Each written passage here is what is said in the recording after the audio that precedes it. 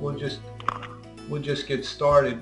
I record these sessions, and then I go back and I listen to them, and I'm making a YouTube channel so that I can share it with people later that can't make it. So and we had a great crowd this morning on the East Coast time, and then I think that normally I have a good crowd in the Central time, but they were nobody was there, and I figured it was because of the weather. So this is actually the Mountain Time call, correct? Yeah, 8:46. Whatever, it is what it is. So anyway, I want to share with you guys what I call the approach for the handling outbound calls, because outbound calls are such an important part of the overall piece of the puzzle. So what I've determined is that hey, by the way, guys, listen, we have some more people in the room. If there's feedback in any way, please let me know, and I'll mute your lines. Okay? So if the sound quality on your end gets gnarly, let me know, and I'll mute all the phones. Okay? On this end. If you have to put us on hold or whatever. Anyway, just let me know, communicate, and I can mute. Here's what I wanted to share with you. That in the auto repair and tire business, it's a 3-act play. Okay? Act 1 at the phone right here, as you see, right on the cartoon. 3 acts of commitments. Commitment, commitment, commitment. Each act. So I just want to review that with you, and then I'll show you my approach for handling outbound calls. Inbound calls, the commitment on the first call is, I can help you with that. You're in the right place. I'm going to take care of you. I want to do it today, right now, or at 2 o'clock, choice close. But be clear that it's a commitment move, and a commitment is a declaration. I can help you with that, right? I'm the guy, I'm going to take care of you at 2 o'clock or 3 o'clock, choice close. Simple. That's the move on the inbound call. At the counter, Act 2 in the play, the customer's now in the store. You've made the commitment, they've arrived. 3 commitments at the counter. There could be more, but there's 3 that I think are mission critical. Okay, first, let's just say it's Mrs. Jones standing here with the baby, all right? I'm so happy that you came in today, Mrs. Jones. I spoke with you on the phone. I'm going to take care of the oil change, and I'm going to take care of those 2 tires for you. I'm going to have the car ready by 5 o'clock. Commitment number 1, take care of the primary concern item. Put it in, and again, commitment is a time element. I'll have it ready by 5, or I'll call you by 5, whatever. Some commitment to button it up, right? That's number 1 commitment. Number 2 commitment at the point of sale. I strongly recommend you let her know, especially for new customers. My job, my only job, Mrs. Jones, now that you're here with me, my only job is to take care of you, is to be your car guy for life. As long as you're in this neighborhood, I'm your guy. Declare yourself to the customer. It's like a marriage. It's like a declaration of marriage. Same thing. For life. As long as you're in the neighborhood, as long as I'm here, I'll take care of you. I'm your car guy. Number 2, commitment, right? Lifetime, big commitment. This is important because it ties to the 3rd act. I'm going to show you. The commitment on the first call, the commitment at the counter leads up to the commitment at the point of sale on the outbound call or at the counter. All right. The 3rd commitment at the counter when they're standing there is, as your car guy, one of my main missions, one of my main objectives for you is to inspect your vehicle. I inspect vehicles. I make sure that my ASE certified technicians inspect the cars that I bring in because I want it to run right for you. So I'm going to inspect a 29-point inspection, 68-point inspection, 252 points, whatever your inspection process is, you got to tell them right then and there. As your car guy, this is what I do, one of the services I provide for you. If they don't want it, they'll tell you right then and there, all right? But you make the offer. This is what I'm going to do for you. I'm going to inspect the vehicle for you. If I find anything, I'll call you. I'll call and give you a status report anyway as we're progressing with the work. Okay? Now, so those are the 3 at the point of sale. I'm going to take care of the primary concern item. I'm your car guy for life. I'm going to take care of you. And as your car guy, I inspect vehicles. And this is setting the table for act number 3. Act number 3, again, is a commitment move. I'm going to show you now. I'm going to go to the workbook. I'm going to go to the workbook. Bear with me one second. Move these controls out of the way. By the way, I got so much, just so you guys know, so much mileage out of this car. You know, this cartoon is like, it's got to be 13, 14 years old, and it was done by my friend Arnie Levin, who's a cartoonist for the New Yorker magazine. You might recognize his style. But anyway, all right, let's go to the page 8 in the workbook. All right, page 8 is the inbound approach. Now, let me just look at it, because this is important, because you guys, in the store, you can practice this stuff. Practice it, practice it, practice it. Just a little side note, I sing the national anthem all over the country. I decided 5 years ago I wanted to learn to do it. I used to have a rock and roll band years ago, so I knew how to practice. I'm only sharing this for one reason. When I decided I wanted to learn the national anthem and how to sing it, I had never sang a cappella before. Right? So I got the lyrics out, I put it out, and I started, but I knew how to work it. And I work it just like this. I would work, oh, say, can, and I practice line by line by line by line, word by word by word. 2,000 to 3,000 times I've done it now over the last 5 years. Vowel by vowel, word by word. Every inch of it, practice, practice, practice, because when it's showtime and there's 5,000 people standing there, which I've done, and they hand you the microphone, it's like, okay, you got to know your stuff. It's the same thing with you guys on the phone. It's mission critical. This is time. You have to have this stuff in your body. It has to live in your bones, like you're getting up to bat in a baseball game. So anyway, here's the approach. Thanks for calling Cassidy Tire. This is Dan. How can I help you? They're going to make their request. Oh, I can help you with that. Absolutely. Who am I speaking with? Have you ever done business with Cassidy before? You haven't? Well, you are in the right place for tires and brakes and everything else. As a matter of fact, my job, my only job, we're down here, my only job working with new customers is to become your car guy. I want to see you down here right now. Can you come in now or at 2 o'clock? Choice close. So again, the move up front, declaration. I can help you with that. I'm going to take care of you today. I can do it. Choice close, 1 o'clock, 2 o'clock, come on down. All right? Simple. Then they come in, you do the same. You do what I said before, the 3 commitments. Now we're going to this page here on page 9 in the workbook. Because this is what I promised I was going to work with you on today. Let's assume that you did a great job on the upfront call. You did a great job at the counter, right? You're their car guy. They know it. They know that you're their guy or gal. No question about it. Hey, by the way, this is important what I just said. You're doing brain, when you speak and you communicate with your customers, you're doing brain surgery. They will think whatever they think unless you tell them what to think. If they think that you're their car guy, it's because you told them. I'm your guy.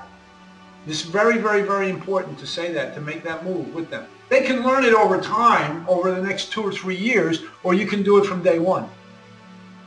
That's why this is a design issue, I think. You're going to plant that seed in their head at every chance you get. Okay? I don't know the automotive world like you guys do. I don't claim to be a car expert. I'm an expert on this stuff. I know how communication, I know the whole background, I know the biology of it. You know, I know this stuff cold. Anyway, all right, so here's the foundation moves for the outbound call, or the call, not the call, but the meeting when you're sitting in the waiting room. Okay, so let's just say we're making the outbound call to Mrs. Jones. Mrs. Jones, hi, this is Dan with XYZ Tire and Automotive. How are you? Can you talk for a moment?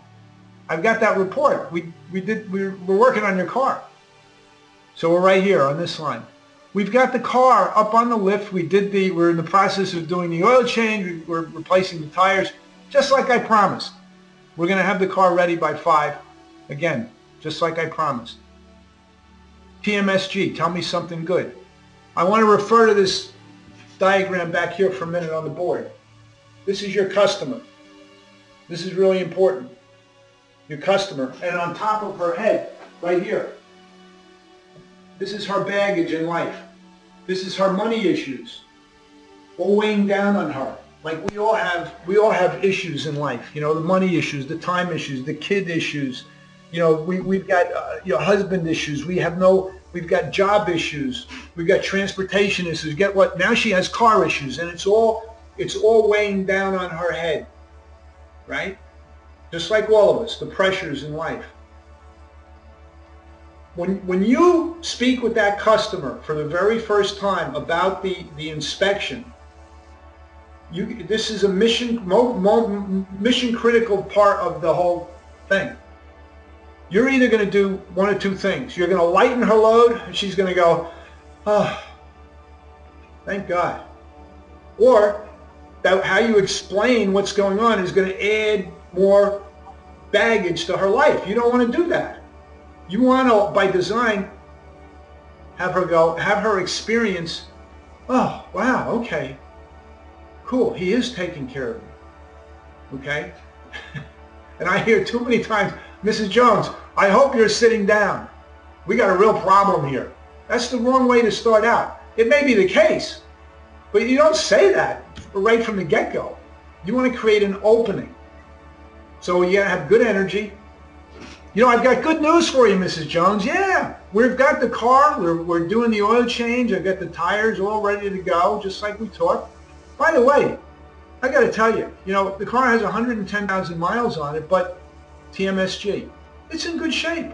If we maintain it for you like we're doing on a regular basis, you've got a lot of life left in this vehicle. Now, we topped off all the fluids for you. We inspected the hoses. We inspected the belts.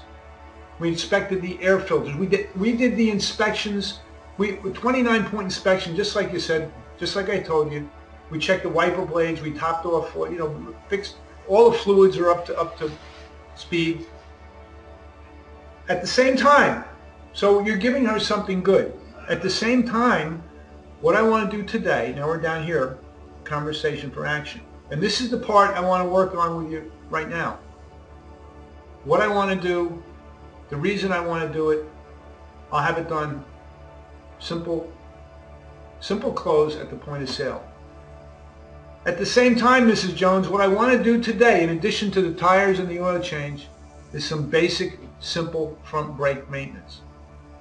The reason I want to do the maintenance is because Joey, who I introduced you, he inspected it, he measured, your braking material is worn out. It's only got about 5% left. And you explained to her, if she's in the shop, you walk her back and say, let me show you what I'm talking about. I promise to have the tires, the oil change, everything done for you, including the front brake maintenance, by 5 o'clock, as we originally discussed. Okay, it's only going to be $650 out the door. Now here are your choices. You can come in then, or I can have Charlie drive the car over to your office. Which would you prefer? Choice closed. All right. You can come in at 5, or would 4 be better? I could probably have it done for you by 4. Again, choice closed. Give options. Give them an easy way to commit to your commitment. Okay, so I want to go to we're going to come back and work on this in a minute, a little bit more, but I want to go to page, because here's the move, guys. This is, in my opinion, the simplest, most powerful move to close a sale. I've been using this for 35, 40 years. Very effective. If you're the car guy already, if you have a relationship with those people, and you are their car guy, you've declared yourself. Mrs. Jones, what I want to do for you today, declare it. Here's what I want to do for you today. I want to do basic front brake maintenance. I want to put 4 tires on your car. Whatever it is, tell her. Tell her why. The reason I want to do this for you, as your car guy, let me explain to you why I want to do it. Boom. And then I'll have it, make a commitment to have it done. This is really important. I don't like the word, there could be times when you want to recommend something, but if it's really important and you are the car guy, the car guys don't recommend. They tell the customer, as your car guy, this is what I want to do for you. Why? Because we inspected the vehicle. And on the inspection, it shows right here that this is what's required. This is what we need to do for you right now. Okay? There could be other things you want to recommend for later. That's fine, of course, right? But what I want to do, the reason I want to do it, let's do it. I'll have it done for you by 5 o'clock, as promised. Okay? Very, very, very simple. Get this in your bones at the store level. Now I'm going to show you how to practice this with, this is the most, that's why I share about the national anthem. You wouldn't go out in front of 5,000 people, believe me, without practicing. You shouldn't get on the phone without practicing. So here's what I want you to do going forward in the store. This is going to make a huge difference for you over the next year. Get out 3 estimates. This is from my friends at Family Tire. I see Butch just arrived too. Hi, Butch. Out in Lake Elsinore, Colorado, and Indiana, growing company. All right.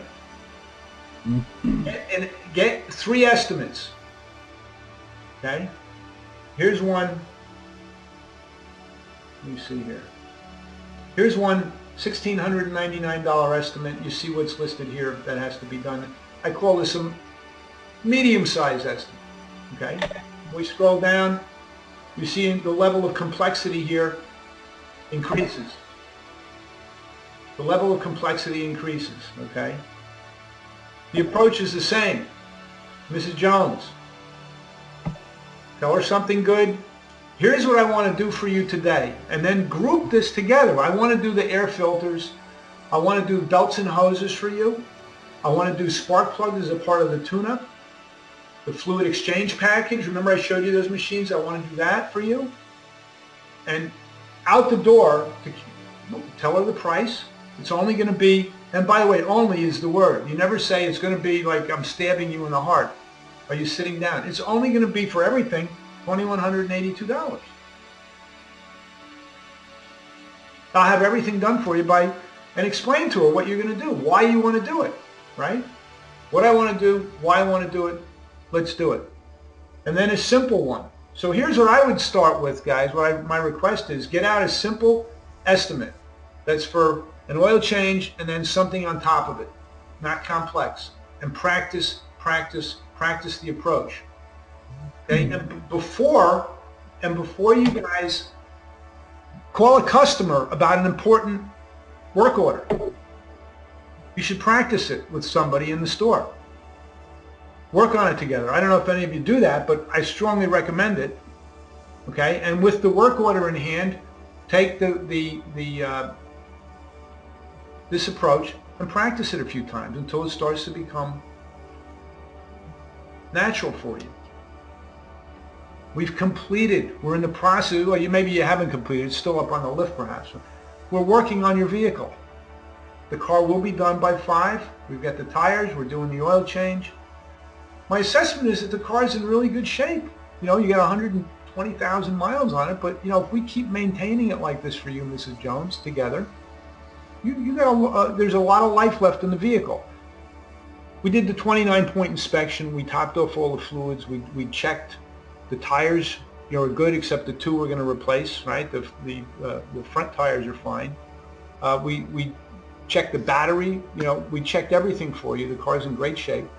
At the same time, what I want to do today is basic front brake maintenance. And the reason I want to do it is because the front pads are worn out, down to 95%. The front brakes on the car, along with the oil change, $522 out the door, tax included. I will have everything done for you by 5 o'clock. You can come in then, or if you need it, I can have it done for you by 4. Which would you prefer? Give her a choice close. Very, very, very simple. Okay? I want to open it up for discussion, for any questions, thoughts, observations. I see Butch. I see Timothy. Any feedback? What do you guys think? Tim, how about you? The feedback that I like was the ESMG something good. Yeah. I think that's crucial. And then the practicing of the work order in the store with the employees, because a lot of times we hire employees and we just think they know what the hell they're doing, and in fact they don't. And practice makes perfect, and that's just a great tip. Yeah. No, you have to practice, and having an approach. I mean, this is, I think, the gift of our work, and I can't stress the practice piece enough. You got to practice it. How many times do you have to practice something like this in order to get this approach in your bones? Mrs. Jones, what I want to do for you today is blah, blah, blah, blah, blah, blah, blah. The reason I want to do it is da, da, da, da, da, da, da, da. I'll have it done for you by 5. This is not complex. But it has to live in your bones. It has to live inside your bones, and the only way to get it in your bones is to practice it hundreds of times. And since you could do it before you open, right? If you're a manager of a store, I would get the work orders out and start practicing. Or if you're in one man in the store, I know some of our friends at Cassidy are one guy in the store. I would call up one of your coworkers in another store, work out a deal, practice together. Share the work orders, it's easy to do, right? And call up and say, hey, Charlie, yeah, this is Joe over here at Diversey.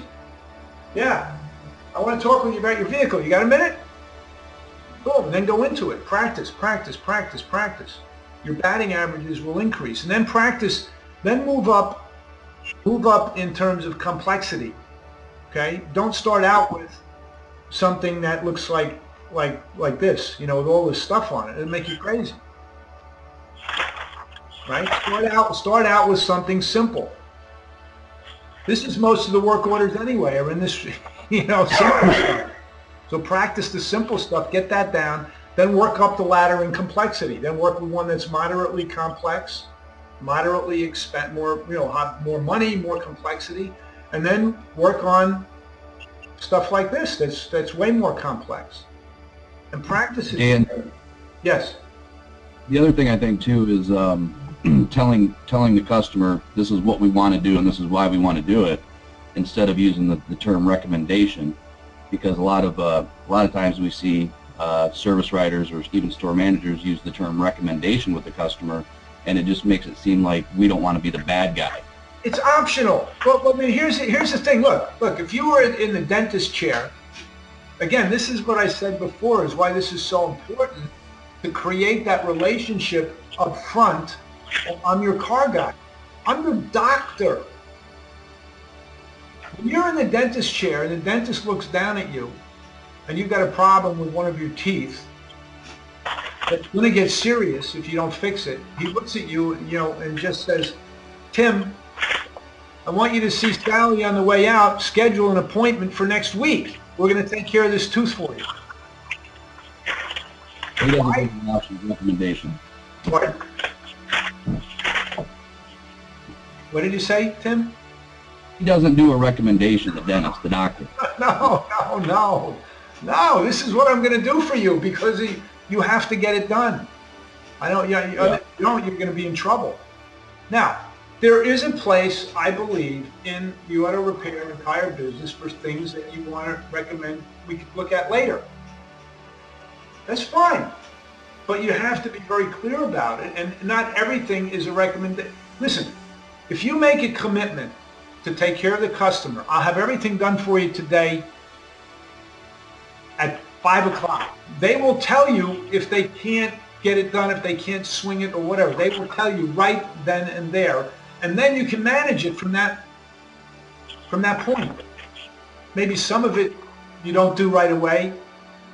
You could but it becomes manageable. Then it's not a question of if it's getting done, only a question of scheduling and budgeting. Mm-hmm. Not if, only when. But I say go for it.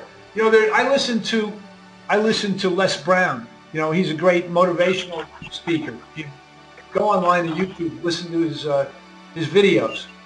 He has a quote. He says, "Look, you might as well go for the moon. Shoot for the moon, guys. Because if you miss the moon, you can still land in the stars. You know, that's where you're going to land. So go for it. If whatever shows up on that estimate, if your ASD certified technicians are doing their work the right way, and they give you a valid, you know, estimate, really well thought out, detailed estimate, deliver it. Just like I said, here's what I'm going to do for you today. Here's why I want to do it. And let's do it. Okay? Give me some more feedback, guys, and then we can end this call and you can go out and have some fun. Well, I think key, Dan, is they got to practice. I mean, we all have to practice. That's the only way you're good, where it's fluent and you don't have to think about it and it's not awkward. So correct. I think, like Tim said, that's huge. So yeah, then what we're doing, that's the biggest key to being successful, because then it's an act. It's automatic. It's part of it, and you can respond to the customer the right way rather than having to think about it. Hey, I'm thinking about it. If you practiced on every work order for the next month before you delivered the work order, the estimate to the customer, if you practiced every single time, think about how many times you would have practiced over the next month. 100 times? 200 times? And by then it would be a non-issue. You'd have it in your bones. So I would work out. Butch, I went over this with Mike, you know, and our friends there in Cassidy Tire, and Tim for your crew. Work out somebody that you can practice with, and use the approach in the workbook. It's right here. It's all laid out on page 9 in the workbook, and also the approach is right here. What I want to do, why I want to do it, let's do it. Simple, not complex. Again, it's just got to be in your bones. Guys, I'm going to run. It's been great. Thank you so much for being here, Tim, Butch, and our friends in Cassidy. Caller number 2, I don't know who you are. Who is that? What's the identity of caller number 2? Who is that? Is that you, Butch? It could be. I called in on my cell phone, too. Oh, all right. Okay. All right. Good. You're also on the computer. All right, guys. Peace. Have a great day. Thanks, Dan. Be on the rebound. Bye-bye.